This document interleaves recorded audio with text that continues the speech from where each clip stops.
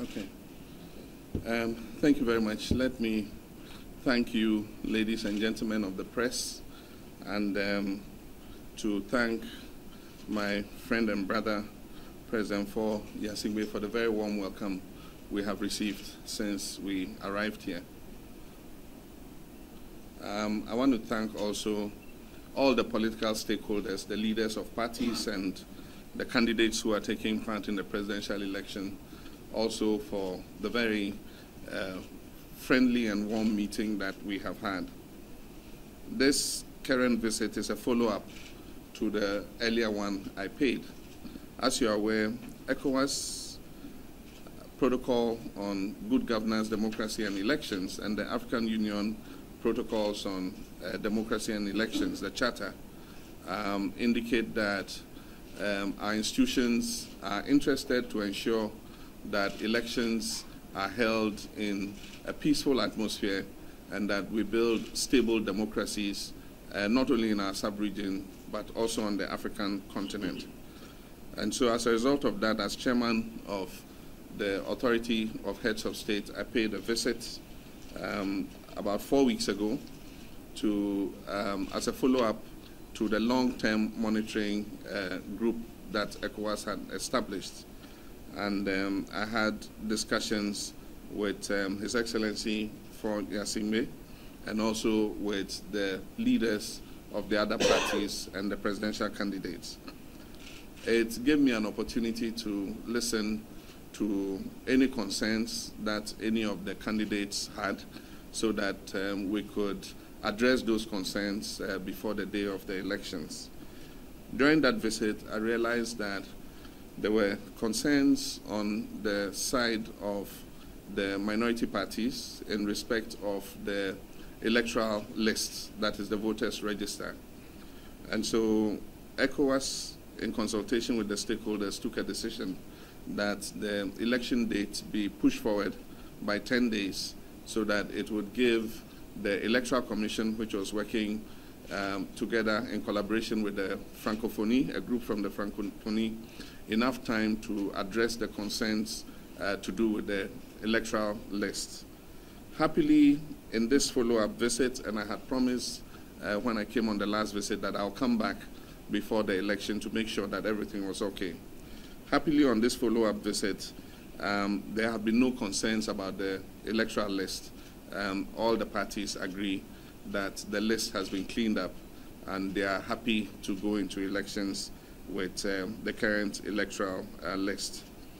In this current visit, a few other concerns came up, and these had to do with the ballots. It had to do with the transmission and declaration of results.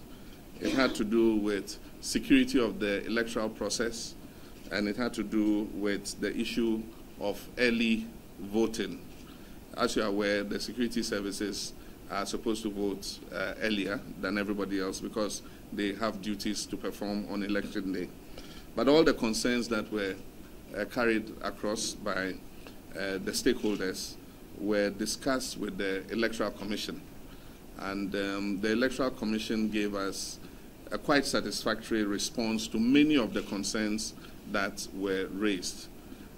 One of the issues we noticed was that there's a bit of a communication gap between the Electoral Commission and the stakeholders, because we realized that some of them at that level did not understand what the Electoral Commission was doing in respect of some of the electoral processes.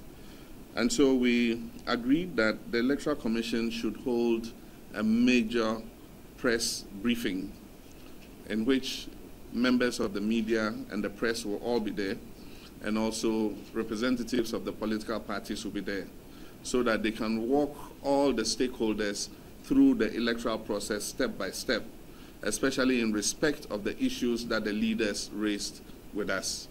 And I'm sure that once that has been done, everybody will have confidence in the electoral process going forward. And so the Electoral Commission would indicate the date, but it should be as soon as possible before the election date, so that this press conference can take place and any clarifications that the political stakeholders need will be made available to them at this press conference before the elections on 25th of this month. In the meantime, there are a few issues that ECOWAS wants to reinforce. And the first one is that this is a contest that everybody is going into. There can be only one winner. But the whole of the Republic of Togo will be the winner if this election is conducted in a free, fair, transparent, and peaceful manner. And so ECOWAS wants to restate that all the candidates must go into it knowing that one winner will emerge, but all of them will be winners if the democratic process goes forward in a free, fair, transparent, and peaceful manner. And so all the candidates going in must be prepared to accept the results of this election. Aside from that, we also want to restate that the Electoral Commission shall be the only body authorized constitutionally to announce results, and that political parties should refrain from announcing their own results, or any institution or organizations should refrain from announcing results, because it's a recipe for creating confusion. The Electoral Commission will do the collation and compilation and will be the ones to announce the results. And so we hope that from now until election day, all parties will continue to conduct their campaigns in a very peaceful manner and refrain from provocative actions or any action that will disturb the peace. It is also indicated that campaigning stops 24 hours before the election, and it is our hope that all the political parties will abide by the electoral code and refrain from conducting any campaigns within that period.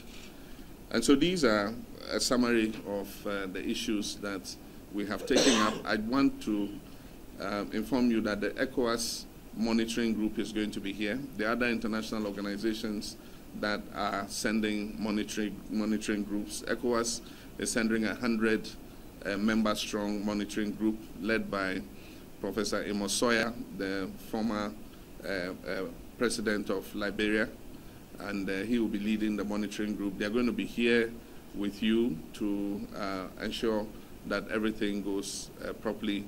But I want to say that the whole international community will be watching you here in Togo, and just as was done by Nigeria in a very peaceful and fair election that ensured the stability of Nigeria, we hope that the elections here in Togo are also going to be as peaceful, and that nothing will be done to disturb the peace of this country.